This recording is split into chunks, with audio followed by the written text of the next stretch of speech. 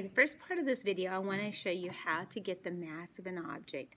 So I'm going to put the mass upon the plate here. All of the weights need to be back up against the plate. And when we're wanting to get the mass, we take the largest weight here and we're going to move it, and it has to be latched into the little notches. When we stop it, it has to be latched so the little arrow points to exactly one of the numbers. So I'm going to move it to that one.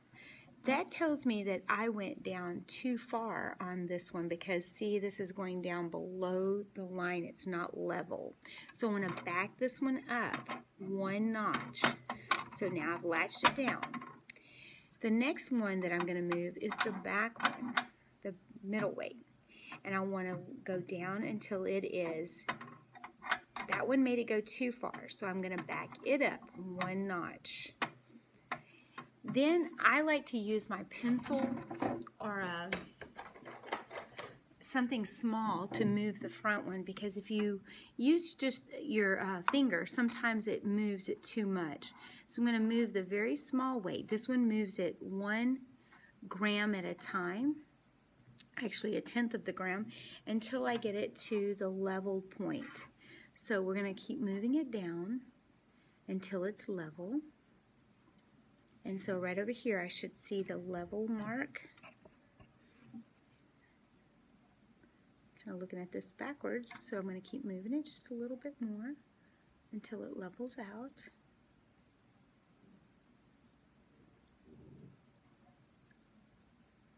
Okay, keep going.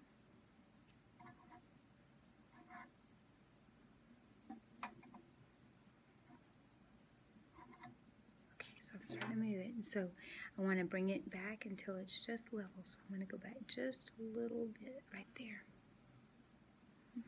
Check and make sure on the front side. Nope, that's not quite far enough.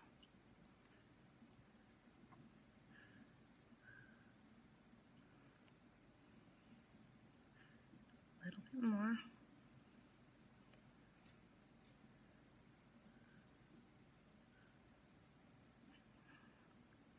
Okay, that should be about right. So whenever we're reading them, we add the 3 weights together. 100 on this one, 20, plus, and it's not quite on 7, it's 6 point, and we count each one of these as a point because it's 1/10 of a gram. So 126.1234567 So it's 126.8. Let me zoom in on that and I'll let you see that, if I can get that to zoom in. Okay. All right. So that's the way you would level it. Next, I'm going to be giving you a measurement, and I want you to write that on your document, answer document there.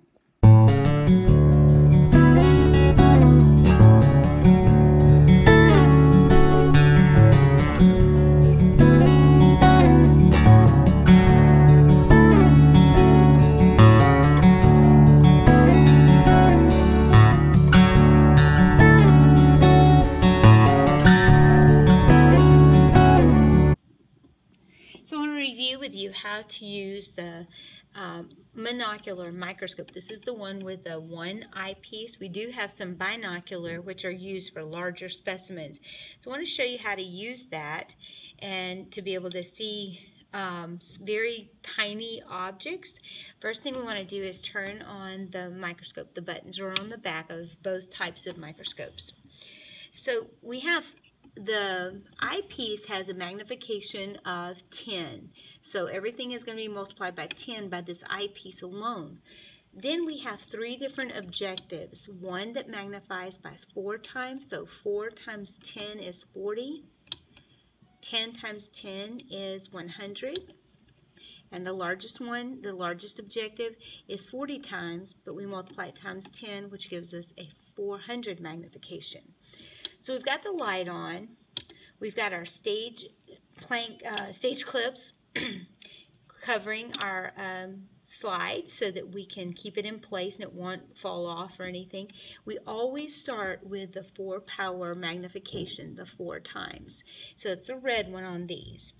The light is on, and I'm going to look through it, and I'm going to get it in focus until I can see the specimen in focus at 4 power.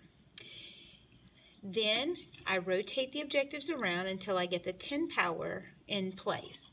At that point, I can use my fine adjustment here because I've used my coarse adjustment. Now I'm going to use my fine adjustment just to get it into focus a little bit more for that one. Let me move this over just a little bit. We also have some things under here where we can turn down the light. I'm going to turn this around so you can see.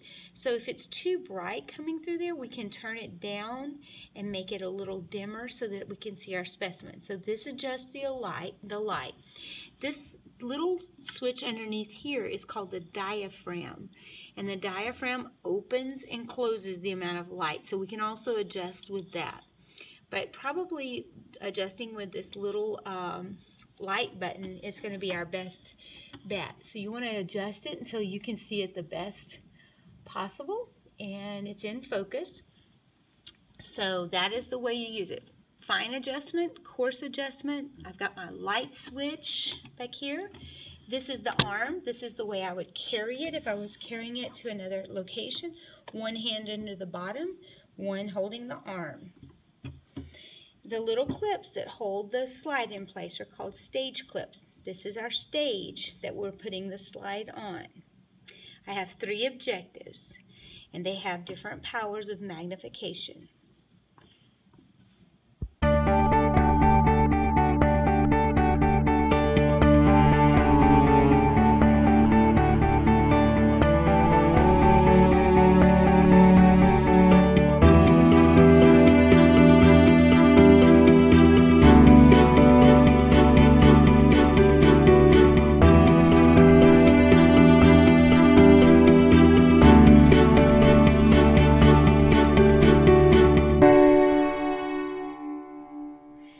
So let me use this example on the board. I know that it's kind of reflecting backwards. Maybe I can flip it. But what I wanted to show you was if we have our markings on the side of our graduated cylinder, whenever we put the liquid in it, a lot of times it'll have this curve. You always want to read the bottom of the curve right here where I have the red line right here. So this wouldn't actually be up here close to 6. It's actually a little bit below the 5. So this would be like 4.75. So if you'll read the bottom of this, that's the meniscus. And that's spelled M-E-N-I-S-C-U-S. Meniscus. So hopefully that will help in reading the bottom, meniscus.